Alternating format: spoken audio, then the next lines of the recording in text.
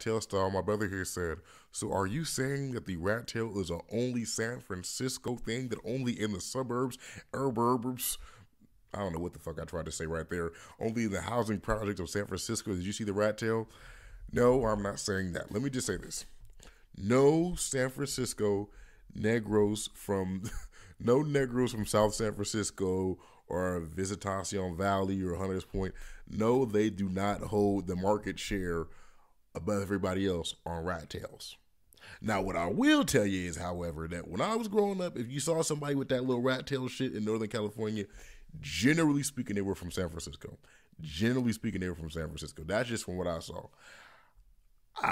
When I first saw Brisk pop up on the scene, from the rat tail and from the tattoo on his hand, I genuinely thought he was from San Francisco at first. You know, then you get about this nigga claim Fruit Ridge every 35 seconds of the song. By the time you get to the "What's up with the Ridge" or "Whoop de Whoop," then you kind of you just go, I ain't hard to find. They see me in the fruits. You kind of got the point that okay, he from